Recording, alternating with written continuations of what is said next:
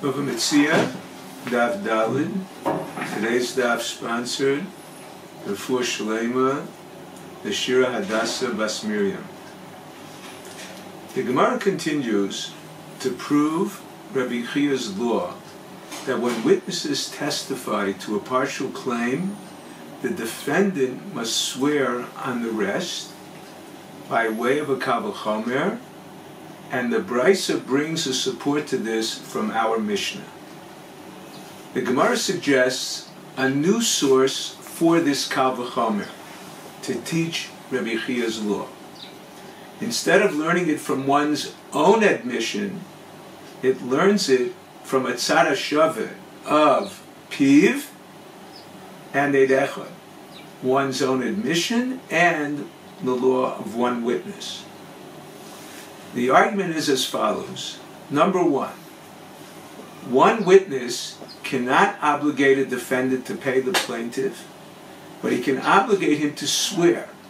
Two witnesses that can obligate the defendant to pay can certainly obligate him to swear. The Gemara is not concerned that one witness obligates an oath only on what he testifies, not on the other part of the claim, because one's own admission requires an oath also on the part that he denies. Even if we would argue, perhaps one's own admission is so strong that it cannot be contradicted, and that is the reason it can impose an oath on the part denied, whereas one witness can be contradicted and therefore can impose an oath only on the part of the claim he testifies. This cannot refute the use of one witness as part of the proof, because in spite of his weakness, he still imposes an oath. Therefore, the common denominator between them is that both impose an oath on the defendant, because the case includes either admission and denial to a part of a claim, or denial to a claim that is supported by a witness. This extends similarly to the case where two witnesses testify, and therefore they can generate an obligation for one to swear, for the defendant to swear. The fact that hazama does not apply to one's own admission and one witness who testifies falsely, whereas it does apply to two witnesses, only demonstrates the weakness of one witness. However, in spite of this weakness, he still can impose an oath. The next step is the Brisa's support. The Brisa brings a support to this Kal V'chomer from our Mishnah. The proof is as follows. When both are holding the garment, it is as if witnesses are testifying that part is theirs, and in order to acquire the rest, an oath is required. However, in the case of Rabbi Akiva, where he wants to impose an oath on the defendant, which we call not moida b'miktsas, eidim b'miktsas, where there's edus on part of the claim, there are witnesses only on behalf of the lender. It is because of this the borrower has to swear. Had there been witnesses supporting his claim, as in our Mishnah, then there is testimony for both, and he would not be required to swear to take an oath. Therefore, the Gemara explains it cannot be that the proof from our Mishnah is on this din of Rabbi Akiva of Eidim B'miktsas. The proof of the Brisa concerns another law of Rabbi Akiva called Halach. This law is argued by Rav Sheshes. The claim of Halach means, here, it is yours. The money you lent me has not been spent. He not only admits to the claim, but so to speak, gives him even now what he owes him.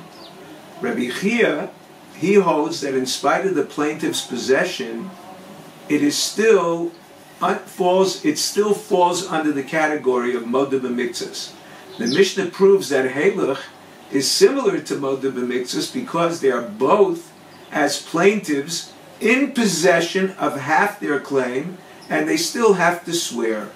Although he agrees the oath of the Mishnah is a Takonos Chachamim, the Chachamim still would not institute an oath which is not Ke'ein Doraisa, based on a Torah oath. And from this he proves, at least in the case of Halach, that the defendant has to take an oath on the second part. Reb Sheshis, on the other hand, he holds that this is a different category than a partial admission. It is what we call Kofer HaKol, claim of a complete denial, because the money he admits and transfers to the plaintiff is no longer part of the equation. Therefore, he does not swear, and the oath of the Mishnah is a Takonos Chachamim, not a Shvua Doraisa, not based on a Shvua Doraisa, but as we explained before, to prevent people from grabbing other people's garments. Now, the Gemara discusses this inyan of Halach and brings proofs back and forth as to whether Halach is Patur or Chayev. The first case the Gemara brings is a loan document, where the loan document says that one owes another dinarim or slayim without stating an amount. The lender claims 5, and the borrower admits to 3 of the 5. Reb Shimon ben Elazar says in such a case, he has to swear on the rest as a Moda B'Miktzas. Rabbi Akiva, on the other hand, says he is like one returning a lost object, since based on the terms of the document, he technically only owes him 2. The Chachamim did not impose an oath on a Meishiv Aveda in order not to discourage people from returning lost objects. According to Reb Shimon ben Elazar, he swears only if he admits 3, not 2, because this is a case of Halach, since a debt recorded in a document can be collected from land. So because it can be collected from land, it is if the creditor is in possession already and is not required to swear. The Gemara rejects this as a proof of Halach, that one is patur from a shua for 2 reasons. Number 1, he does not take an oath where he claims he owes 2 because the document supports his claim. It has nothing to do with Halach. Secondly, he does not swear for a claim of 2 because the lien of the loan makes it an oath concerning a claim of land. However, if he claims 3, he has to swear because there is no lien on the third seller. The Gemara rejects this as a proof that Halach is liable to an oath. If Rabbi Akiva held him liable for a claim of 2, one would claim 3 to exempt himself from an oath. One who admits owing some of the utensils claimed from him and denying others has to swear concerning land if he denies such a claim as well. The Gemara understood that the blending of cases in a Mishnah where he admits to land and denies utensils, or admits and denies utensils, must be similar, indicating the latter as being a case of Halach.